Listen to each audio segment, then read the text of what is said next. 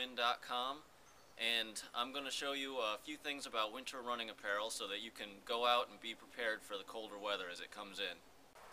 Once you get down to your feet, you have a couple of options. You don't want to wear cotton socks for the same reason you don't wear cotton anywhere else. I really like Thurlow socks. They're nice and thick. They'll keep your feet very warm. If you have shoes that are a little tight, then they aren't very good for those kind of shoes though, because they are pretty thick. You might also want to wear some socks that have a little bit higher up on your leg, and then you can wrap those underneath your pants or under your tights. And Right Sock makes some really good ones of those. If you're running in icy conditions, you're going to want to have a good grip on the road. So one thing to consider is putting something like stabilizers or yak tracks on your feet.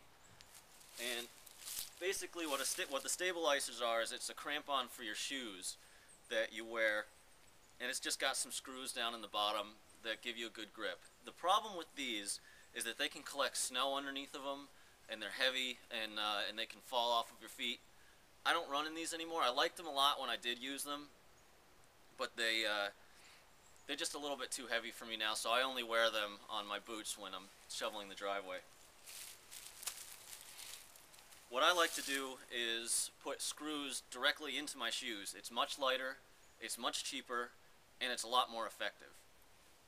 So I have a video on the runtowind.com already on how to put screws in your shoes. It's really straightforward.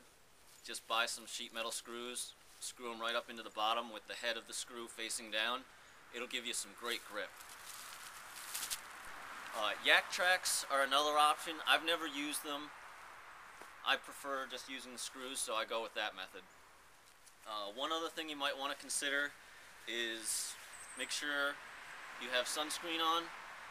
Even though it's the winter time, the sun can still be very bright, and especially if you're running on snow or if you're doing any kind of lake running, then the sun can be coming down at you from above and reflecting off of the ice or the snow into any exposed areas of your skin, which can warm you up quite a bit as well as give you a good sunburn.